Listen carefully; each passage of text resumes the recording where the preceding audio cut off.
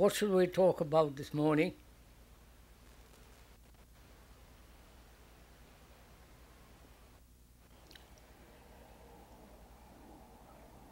I would like to talk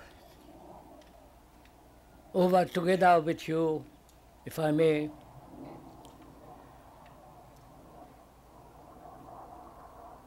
the very serious problem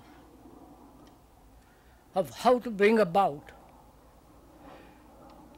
deep transformation of man, of a human being. That's what I would like to discuss, talk over, and share together. If it is at all possible for man, a human being, who represents the whole of the world, every human being is the whole of the world, can that human entity undergo a deep, radical transformation? Not superficial changes, not move from one cage to another, or one system to another, one guru to another, or one belief to another, but deep transformation, which implies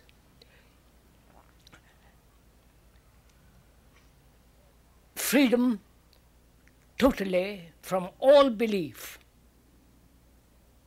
from all ideals, from all contradictions in our actions, in our daily life. And can this be done without any effort, without the battle of the opposites? That is the problem, and that's the question I think we ought to talk over together during these 4 talks and 2 discussions. Because I feel that when a human being changes radically, he affects the whole consciousness of the world.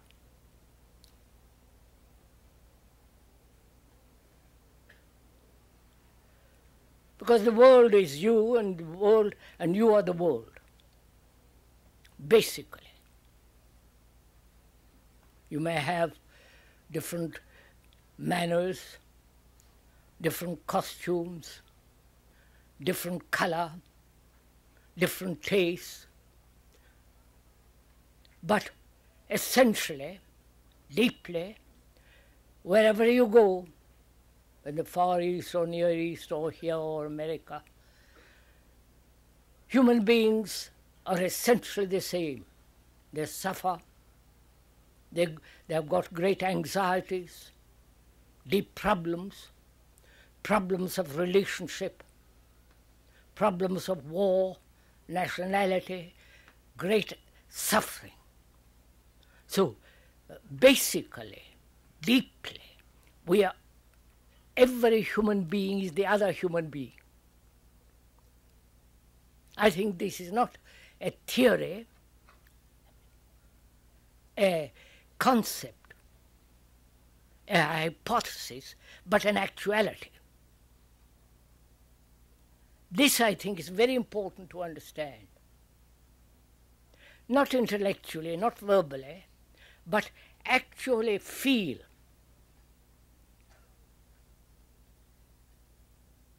The reality of it, the truth of it,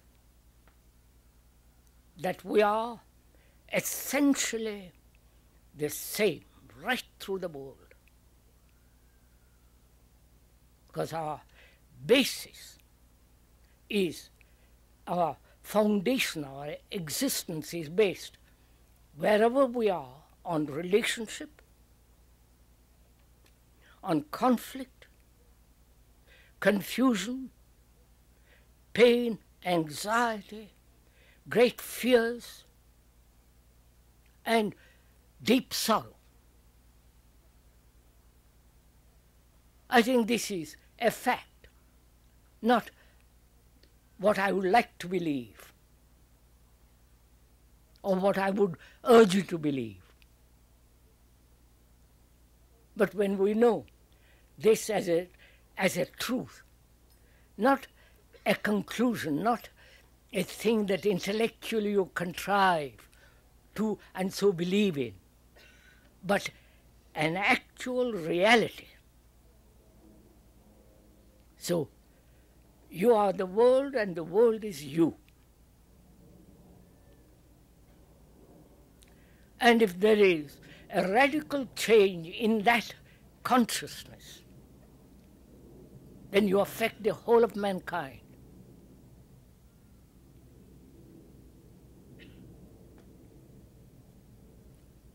Can we go on from there?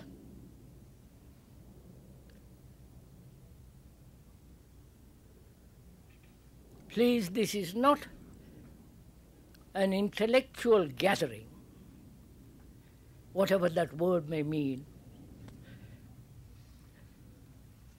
or is it a form of entertainment? We are fairly serious people, I hope.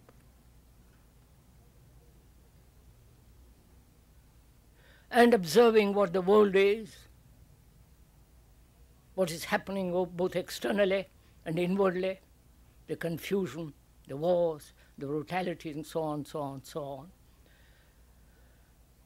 to radically bring about a deep change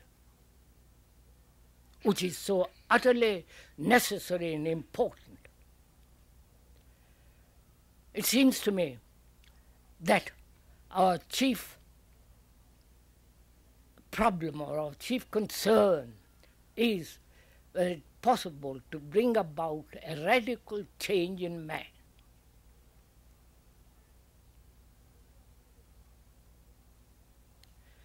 Because we are conditioned historically, religiously, by a culture in which we live, where our consciousness is enclosed, bound.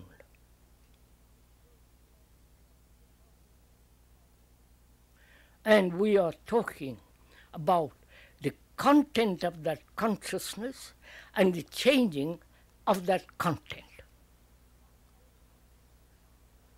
The content makes for consciousness. Indeed. Right? Please, though the speaker is expressing this in words, we are both of us sharing the thing together. We are not doing a propaganda.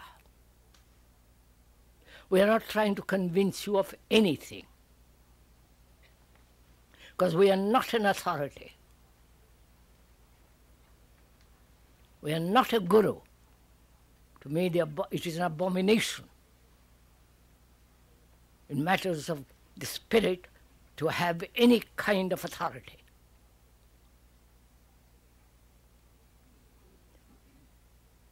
For authority breeds fear, conformity, acceptance of someone who knows and another who does not know. But when one says, I know, you may be sure he does not know. So, we are sharing this question together, not verbally, not theoretically, but actually in our life, in observing ourselves, in becoming aware of our own activities and our own ways of thinking, acting, believing. So we are concerned in the radical transformation in the content of our consciousness. Our consciousness is made up of those things which man has collected during centuries upon centuries of existence. His ideas, his beliefs, his fears, his pleasures, his great sorrow and fear of death and all the rest of the content, in which is included knowledge, the known as well as the hope for to discover what is beyond the known, all that is in our consciousness. I hope you're not bothered with flies. They seem to be concentrating on me.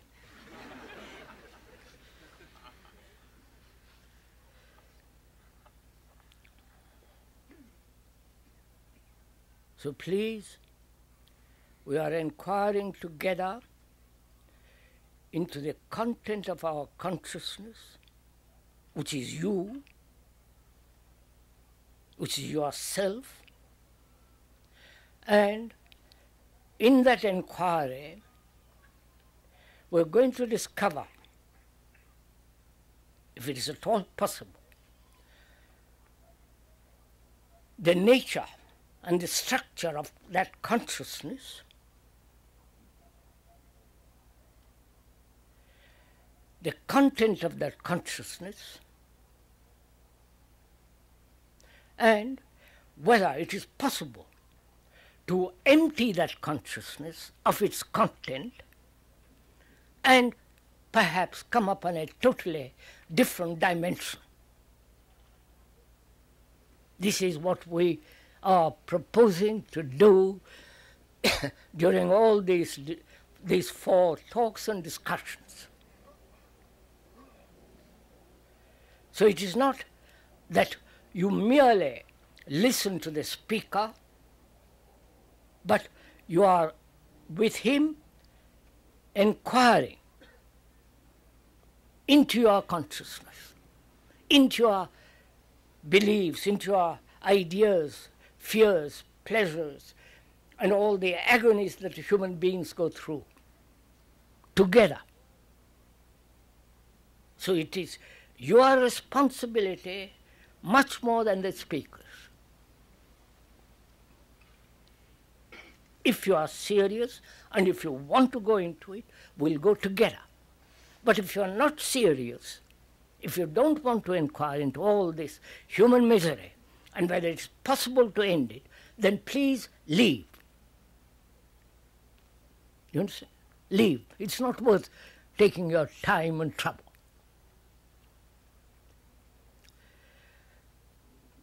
So together we are going to inquire, explore. And to explore, there must be freedom. You understand? That's necessary, isn't it? If you want to inquire into something, you cannot come with all your prejudices, with all your beliefs, dogmas, and all the rest of it, and our hopes, but which will prevent your inquiry. So the first thing, and perhaps is the first step, is the last step, that there must be freedom to inquire. So please, we are asking each other, in the process of inquiry, that very inquiry demands that one be free to look, free to observe. And it's impossible to observe if you come to it, if you come to explore with all your previous conclusions or what you wish it to be. So there must be freedom to inquire.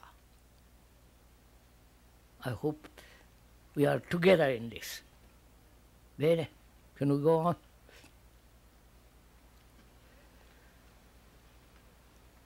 So the first thing is, in inquiry, is the inquirer, the man, the entity, different from that which he inquires? You understand my question?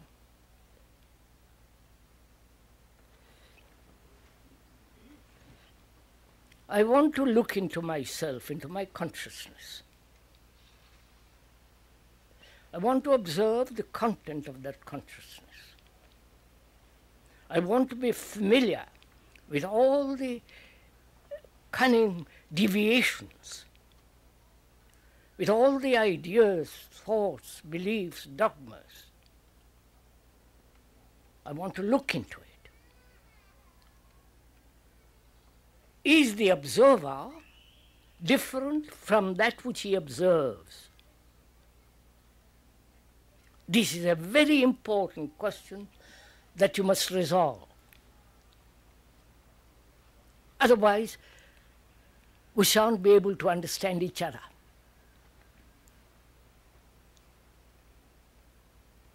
You understand? I hope I'm making myself clear, am I? That is, I want to observe my fear.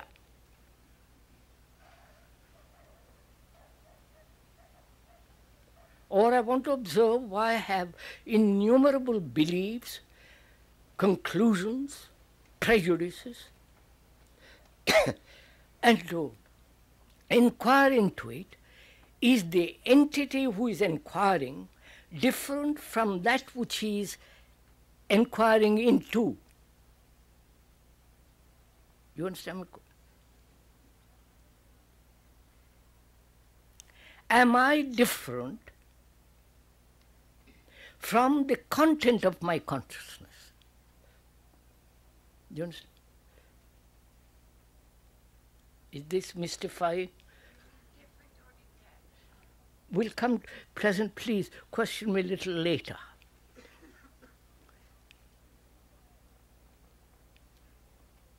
If I am different from the thing I observe in myself,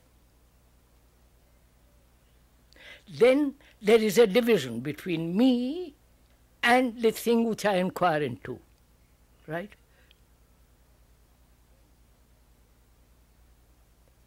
Then when there is a division between me and that which I inquire into, then there is conflict. Then I try to suppress it, control it, or run away from it, or try to wish to change it. But if the observer is the observed, then there is a totally different action takes place. Is this somewhat clear? I'm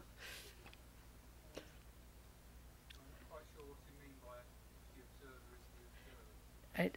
We're going to go into a little more. I observe in myself anger. I'm angry.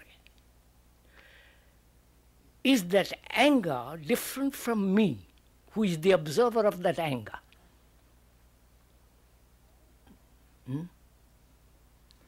I am that anger, surely.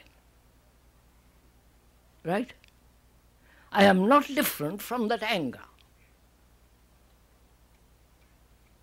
Or, may I go on? Or I'm greedy, envious.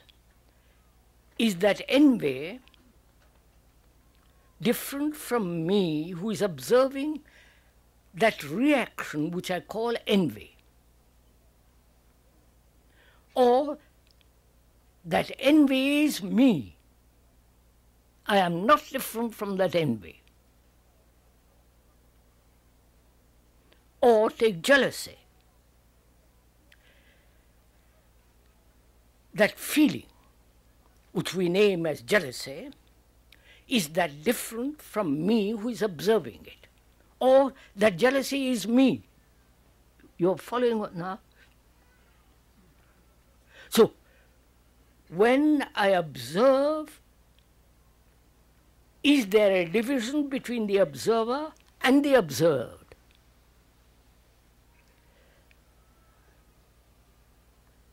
Are we getting dissipating the mystery of it? You understand my question? Are we together in this, or am I talking to myself? Because this is very important, right from the beginning. Because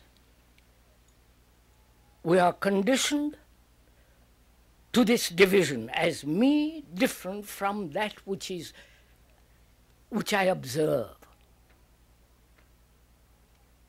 We are conditioned to the conflict of this division. We are conditioned to either suppress it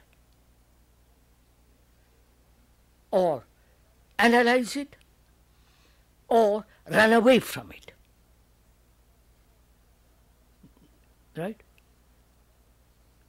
So we are educated, conditioned to accept this division as me being different from that which I observe,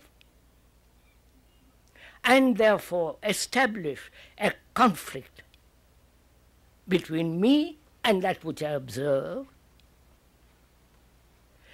And when one looks into it very, very deeply, not very deeply, it's fairly simple, one sees the observer is the observed. Therefore, you eliminate all conflict.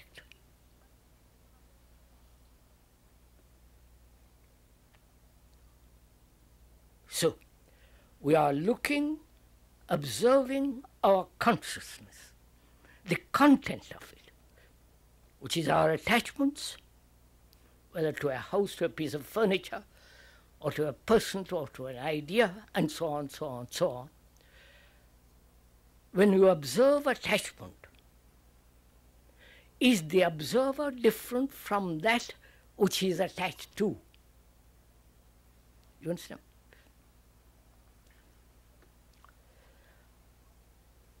One is attached to an idea. That idea is created by thought. Thought which says to itself, I observe what is, and I can change what is by having an ideal and pursuing that ideal and overcoming what is. This is what we go through. Whereas the ideal is an escape from what is. No? And also, we do not know what to do with what is, therefore we try to create an idea which is the opposite of what is and hope thereby as a leverage to remove what is. Are you following all this?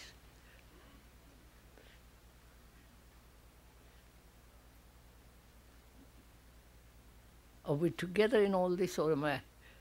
Somewhat.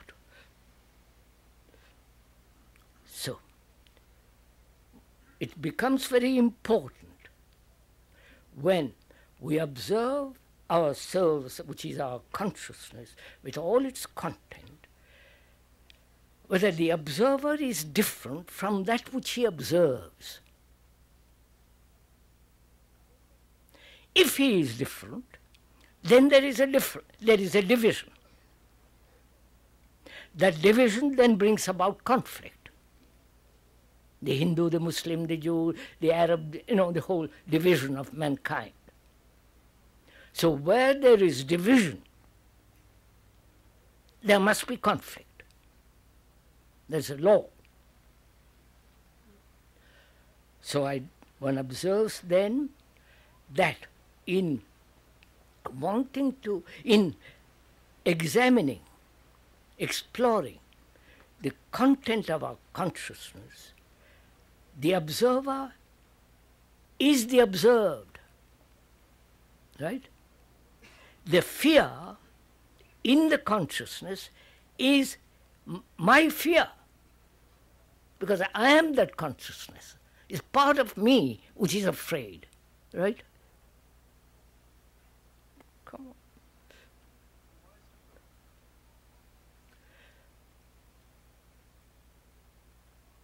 You see,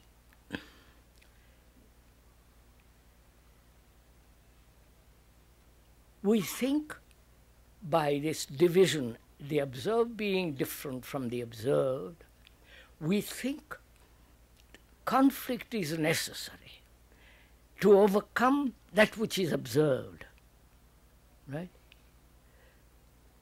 And we are used to that conflict. It's part of our tradition, part of our education, part of our culture.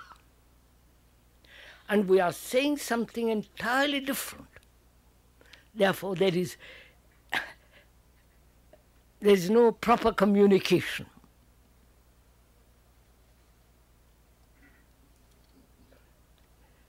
If the observer is the observed, then what takes place? You understand?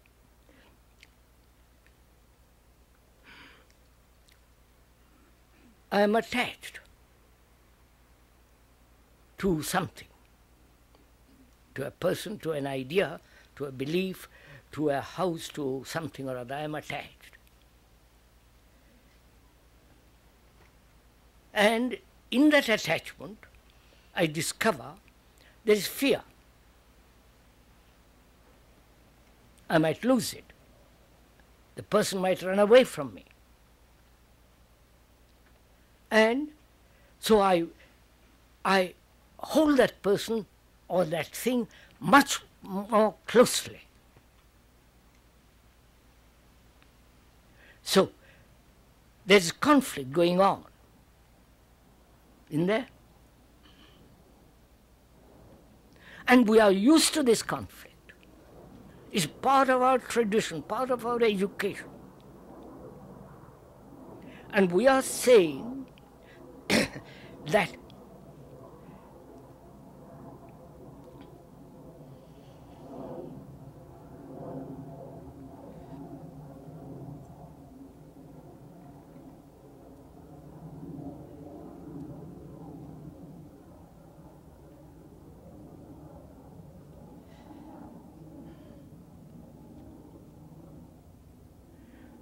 we are saying that the division is illusory, is not real. What is real is that the observer, the person who feels angry, the feeling is not different from himself. He is that. Then what takes place? You follow?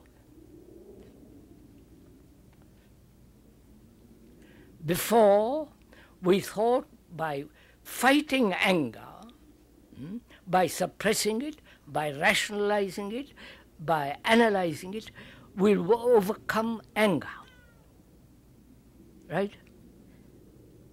That is, there is a division between me and the feeling that is different.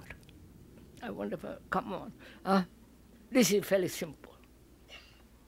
So, what is important is to remove all conflict in observation.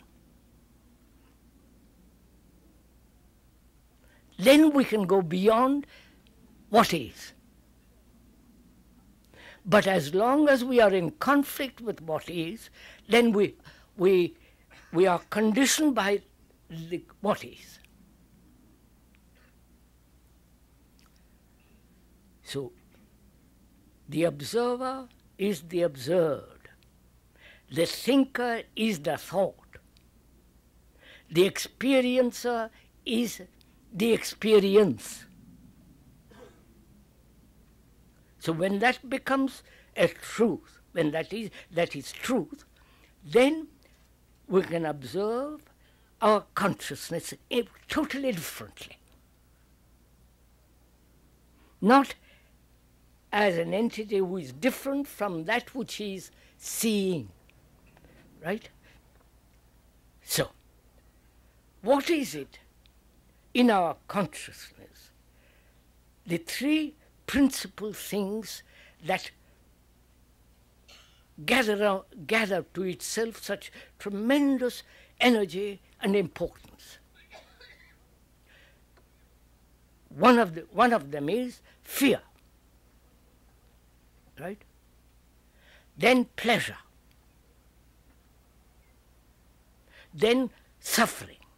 These are the three principal elements in our consciousness, right? Fear, pleasure, and sorrow,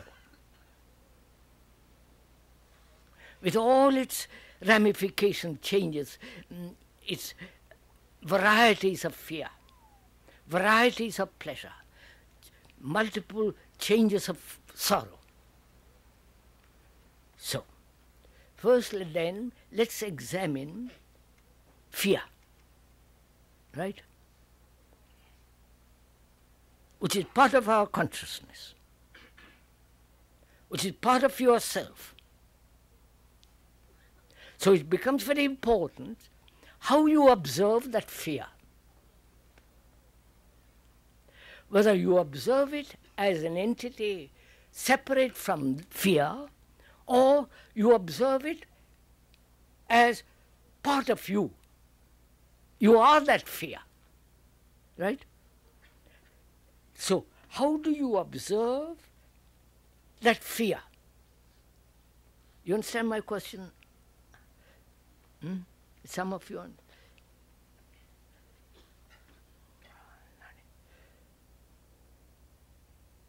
Are you at all serious about all this? Does it mean anything to be free of fear? Not only certain forms of fear, to be completely and totally be free of psychological fears. Otherwise, we are slaves. Otherwise, we live in darkness. We get paralyzed. So it's very important, when we are talking about transformation of man, to understand and to be free of fear. Not only the psychological fears, but when we understand the psychological fears, then biological fears can be dealt with differently. The physical fears. So we are dealing first with psychological fears. Fear of losing a job, fear of losing, oh God knows what, dozen things. Fear of losing the person whom you think you love, fear of not being loved, fear of loneliness, fear of what, dozen things we are afraid of, from darkness to light, to all the peculiar neurotic fears that one has. So many forms of it. Now, how does one be free of fear? You understand my question? Because it is absolutely important if you want to bring about a deep transformation of human mind, human consciousness, that one should be totally and completely be free of psychological fears.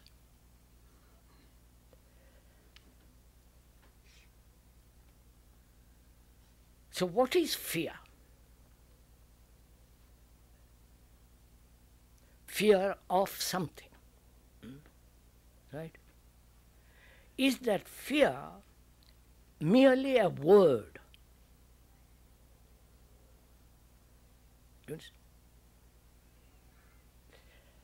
I see you don't, I must go at it differently. One is afraid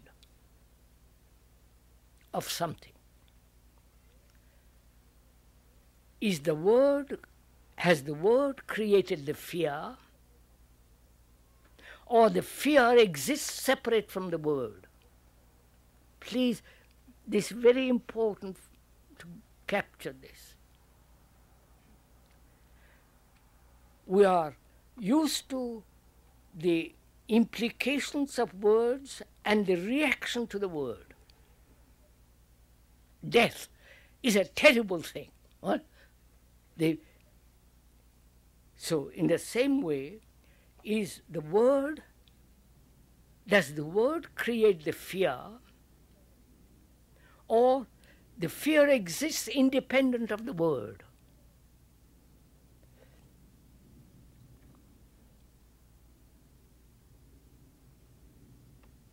What do you think?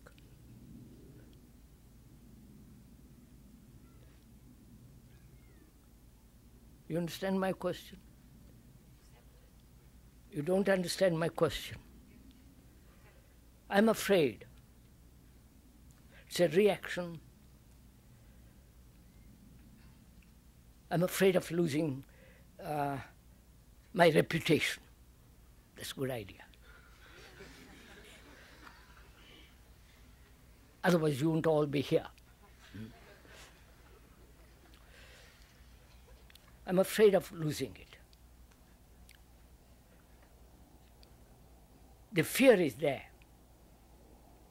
And that fear is caused by the idea that I might lose my reputation. So I want to understand the whole problem of fear, not just one aspect of fear, but the whole structure and the nature of fear, the enormity of fear. Now, I say to myself, is the fear created by an idea that I might lose my reputation, and therefore I am afraid?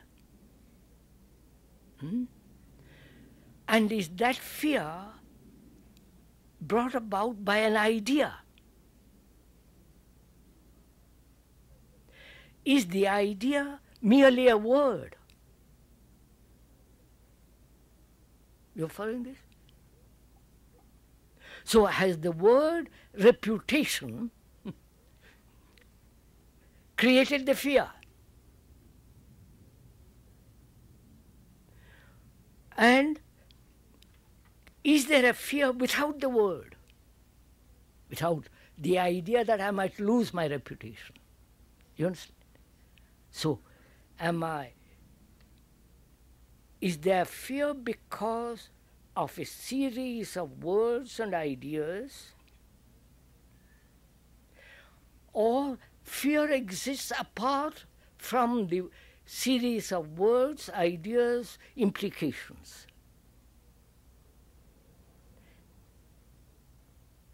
Does fear exist by itself? Or is it a structure of words and ideas and time? You understand? Oh, come on, please. I think that's so, but sometimes I think the fear seems to come in automatically, although it has been set up by words. Yes, so it has, fear exists where there are words and ideas and time. Time being tomorrow, apart from yesterday. If time, words, ideas bring about this sense of fear. Now I say to myself, if there was no time, there was no word, no series of conclusions and ideas, would there be fear? You understand what I'm saying now? So can the mind be free of time, idea, and word? If it is not capable of being free, then fear will exist.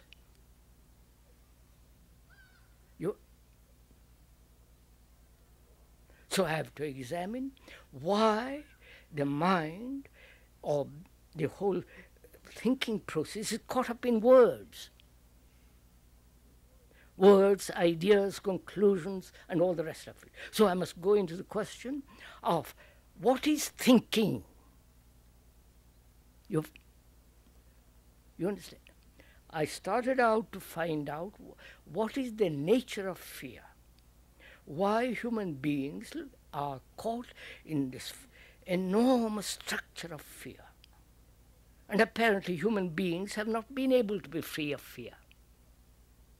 They escape from it, they have rationalized it, they do all kinds of things to avoid it. But it goes on. So we are inquiring what is the nature and the structure of this fear? Is it the result of thinking about time, what might happen, or what has happened, hoping that will not happen, which is the process of time, which is a movement of thought. Thought is a movement of time. Right? I've discovered that. Thought is a movement in time, as from yesterday through today and tomorrow. What might happen tomorrow, or what has happened in the past, hoping it will not happen again. So all that is a process of time, a movement. Time is movement. And also, why the mind is caught in words. Why words have become such extraordinary importance. Words being the process of thinking, the conclusions, ideas, and all that, which is, what is thinking? Because in thinking I found out there is fear. In thinking I see time is involved. So I must go into this question of what is thinking?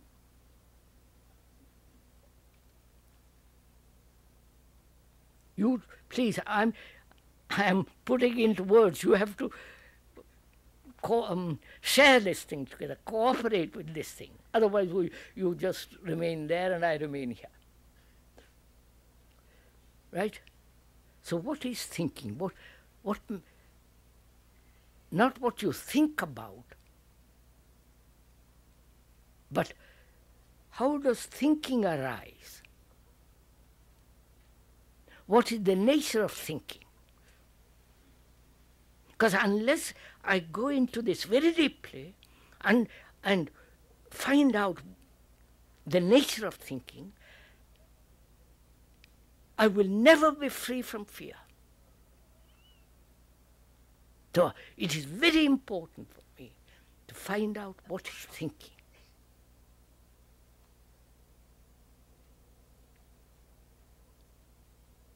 Not what people say what is thinking. You understand? After reading books or hearing somebody, then repeat what others have said what is thinking, which is second-hand. And perhaps we're all second-hand human beings. Whereas we are saying, let's find out for yourself what is thinking.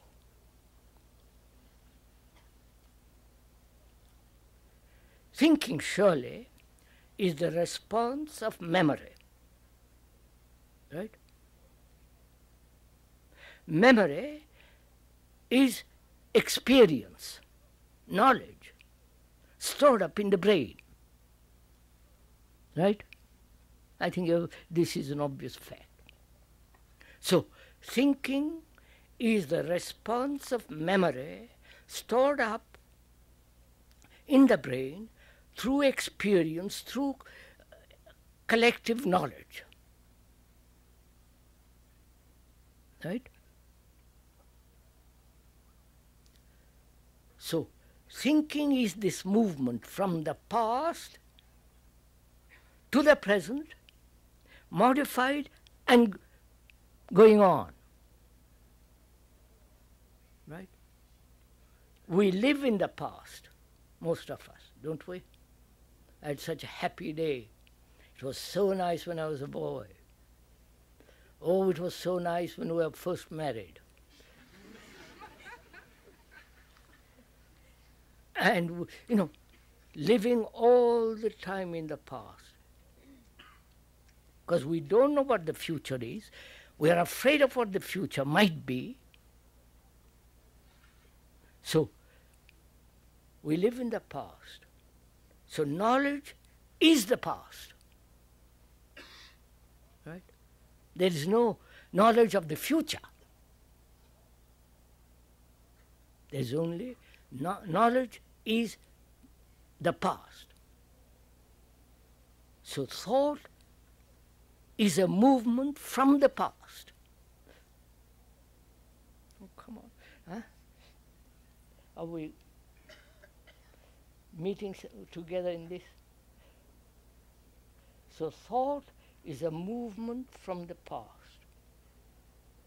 The past being collected experience, and innumerable experiences which have become knowledge. So knowledge is essentially the past.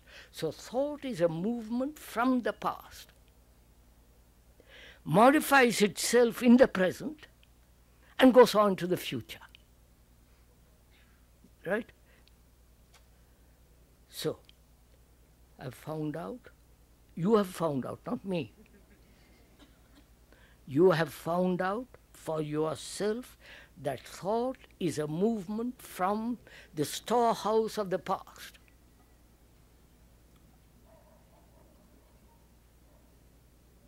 So, thought is never free. Right? I wonder if you see this.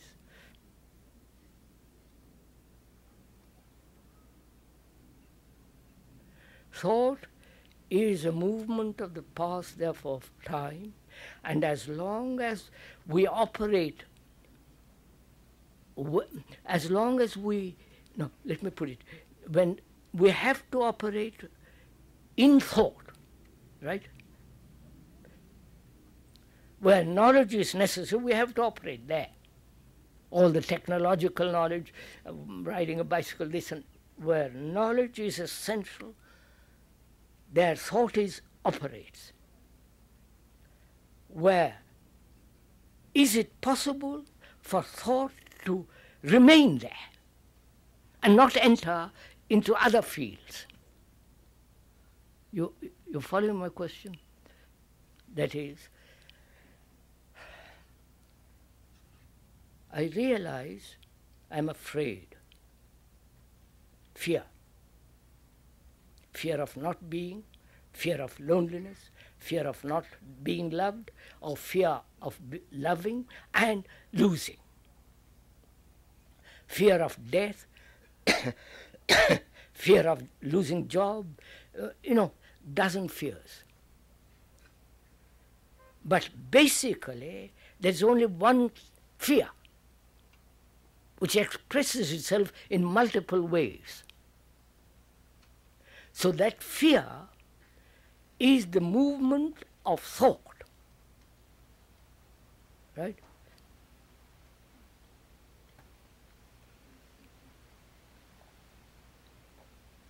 Now, in observing that movement, is the observer different from that? Different from which he observes? Right? Are we meeting something together or not? My word.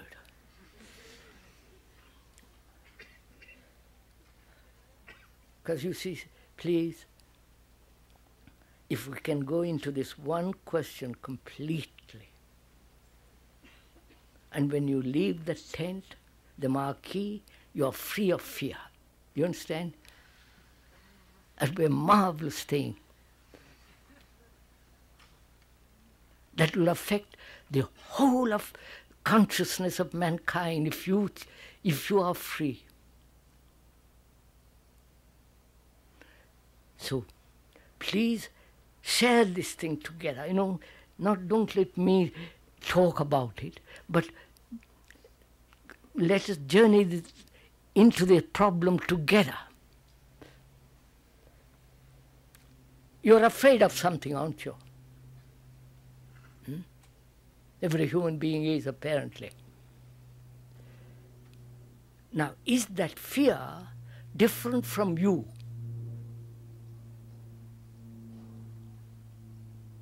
Right? I'm asking, is that fear different from you? Huh? You hope so?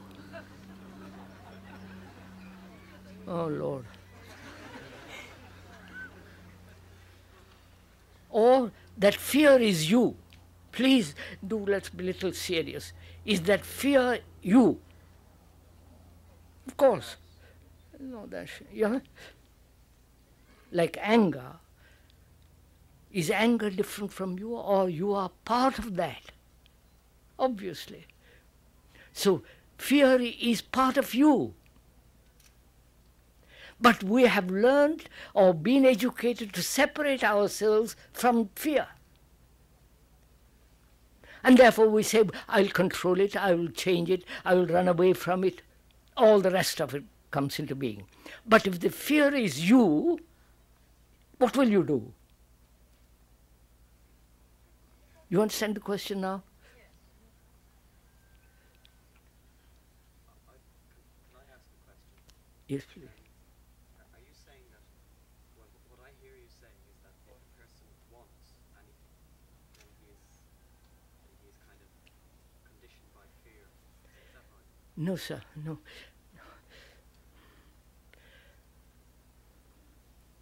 First, please get this one thing clear, at least. As anger is not different from you, which is so obvious, isn't it? Is not fear part of you? Huh? And if it is part of you, what will you do? Huh? See, we are used to separate fear from ourselves and therefore act upon fear. Suppress it, run away, all the rest of it. But when fear is you, action comes to an end. Right? See, this is very difficult for you to see, because we are so conditioned to this division, me different from fear, and therefore acting upon fear. But where we are saying something entirely different, fear is you, therefore you can't act. Then what happens?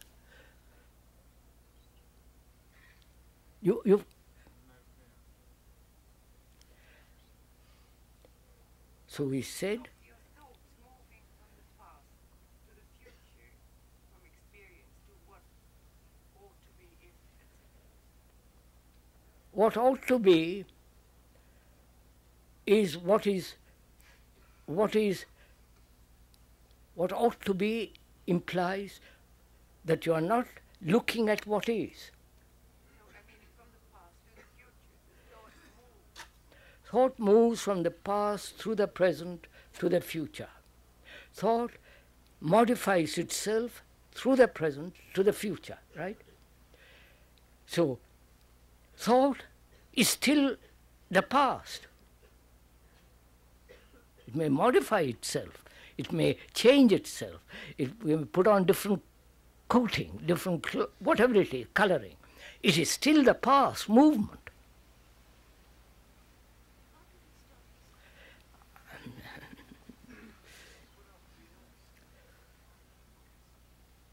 Please, what is the time?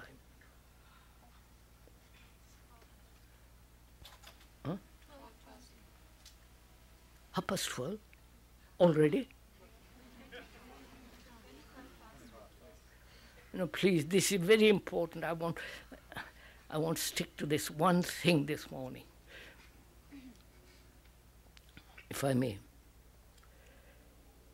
As most human beings are afraid and have accepted fear as part of their life, and therefore live in darkness, therefore live in a kind of paralytic state, and being afraid, all forms of neurotic habits, neurotic activities come.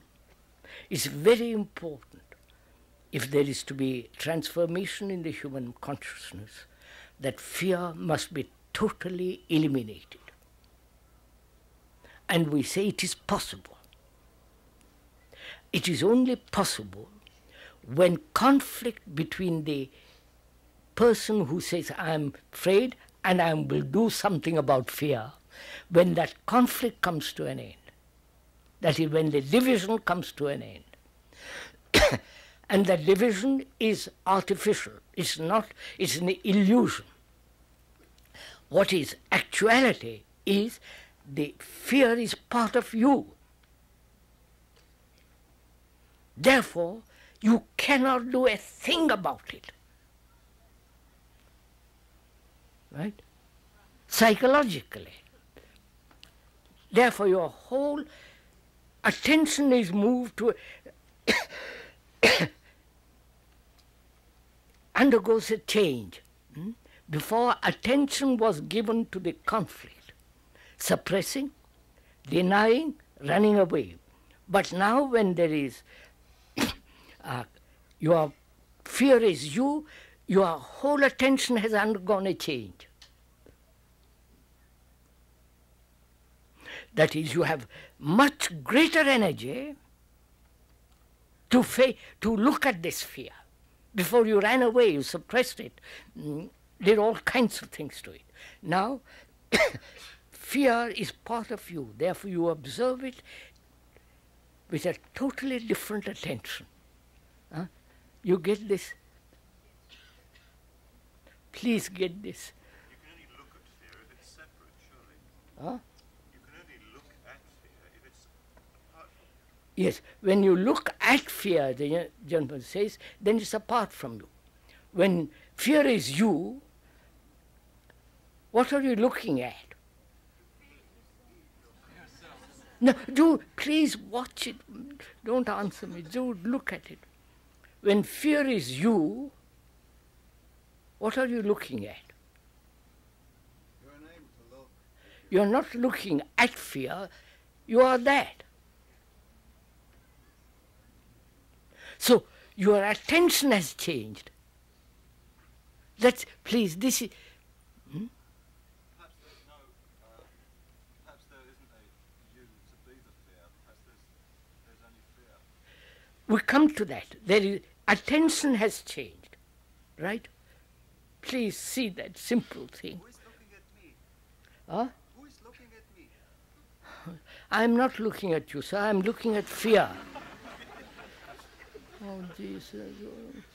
Waste of time. But would it mean eliminating part of you? Yes. You are eliminating part of you, which you are afraid of.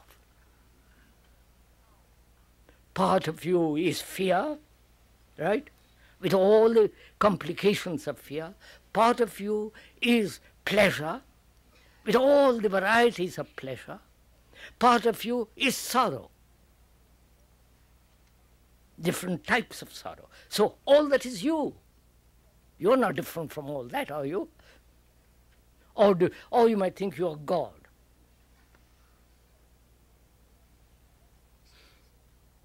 If you think you are not all that, then you are something different from all that. And if being different, you are not, you are something superhuman. Right?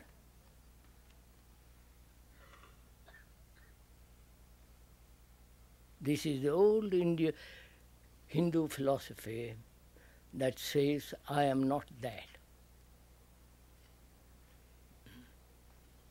We are the soul, we are the something precious inside, we are part of the divine, we are part of the perfect, we are part of the archetype, all that. So, I personally refuse to accept all that. We must begin with doubt, right? And when you begin with doubt, completely begin with that, then you end up with complete certainty.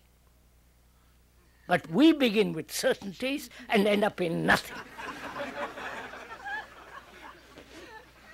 Please,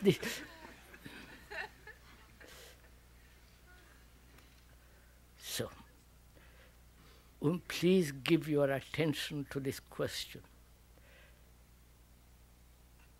As long as there is division between you and fear, then there is conflict.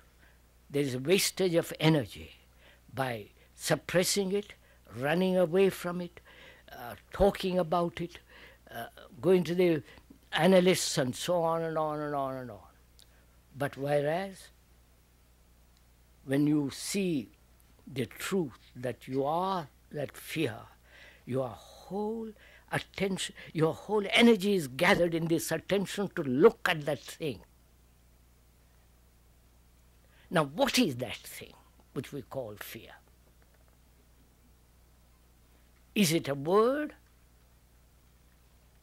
which has brought fear, or is it independent of the word? You're following this? If it is the word, that the word being the associations with the past, I recognize it because I've had fear before. You understand? I look at that fear, though it's part of me, because I name it, and I name it because I've known it happen before. So by naming it, I've strengthened it.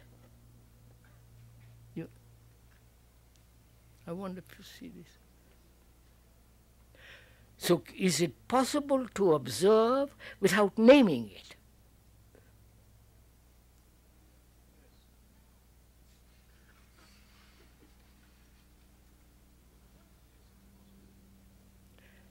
If you name it, it's already in the past, right? If you don't name it, it's something entirely different, isn't it? So, is it possible to not to name that thing which you have called fear, therefore free of the past so that you can look?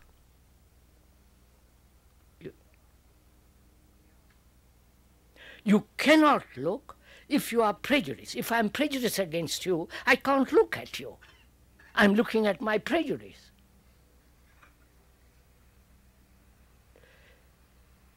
So, is it possible not to name the thing at all? And then if you do not name it, is it fear? Or has it undergone a totally different a change? Because you have given all your attention to it. You understand? I wonder if you get it. When you name it, you are not giving attention to it. When you try to suppress it, you are not giving your attention to it. When you try to run away from it, you are not giving your attention to it. Whereas, when you observe that fear is you, and not name it, what takes place? What takes place? You are doing it now. What takes place? It's an emotion. It is a sensation. Isn't it? Feeling.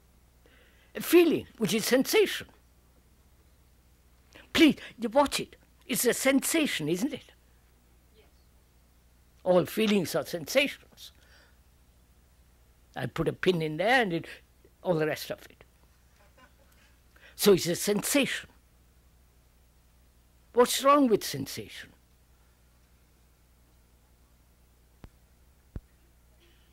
Nothing is wrong with sensation, is it? But when sensation plus thought, which becomes desire, with its images, then the trouble begins. I wonder if you understand all this. This is too much probably in the morning.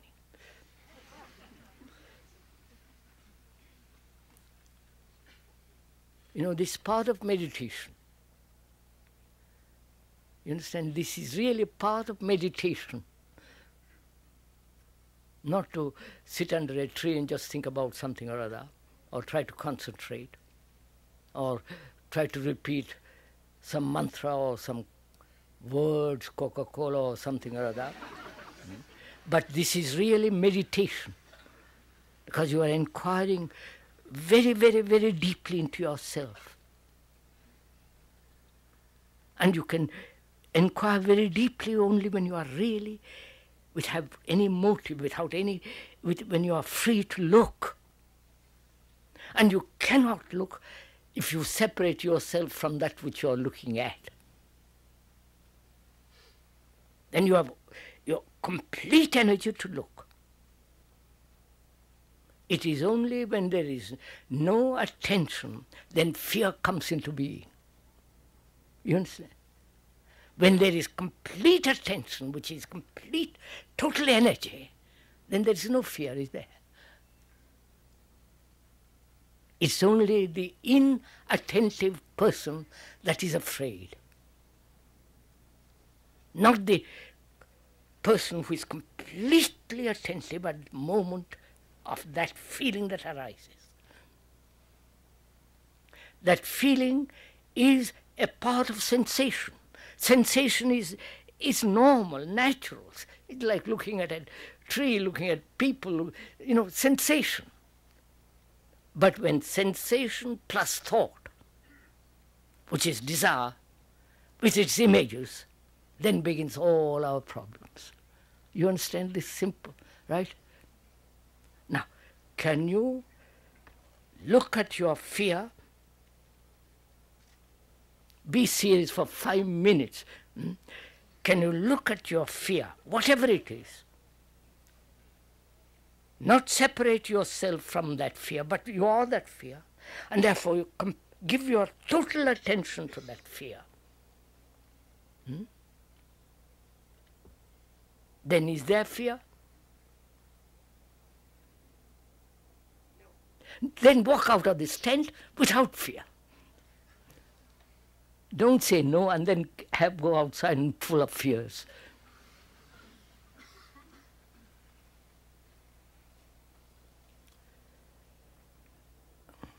Right?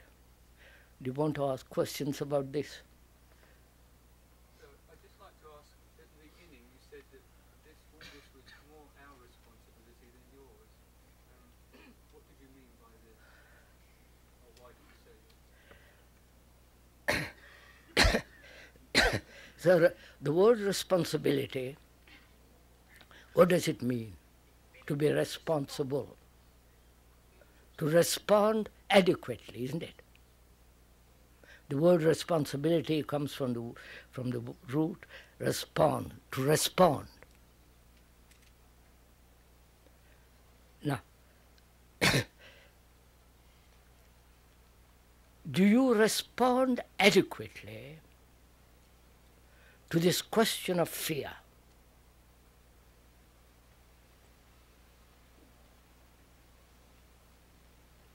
Or do you respond with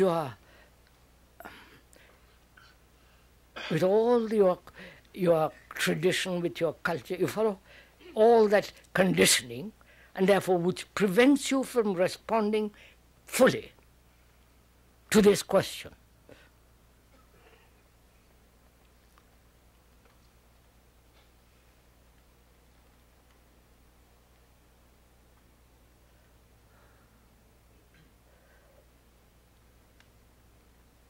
as we said, this is part of meditation. You don't know what meditation is, but this is part of it. If when the mind is not afraid, then only it's capable of entering into something totally different. But being afraid, to try to meditate only leads to illusion, to all kinds of deceptive experiences. So meditation is the investigation into your consciousness, into yourself, and see if there can be freedom from that, from the fear, from the to understand the nature and the structure of pleasure. Because we all want pleasure. To understand it, to go into it, to find out what is accurate in pleasure, what is right in pleasure. Enjoyment, joy, and also to in inquiring the whole problem of fear, not only your particular fear, but sorrow, but the sorrow of mankind. All that's involved in meditation, which is to discover the truth in yourself, to discover the truth which is a light to yourself, so that you don't follow anybody. That's enough for today, isn't it? Is that enough for today?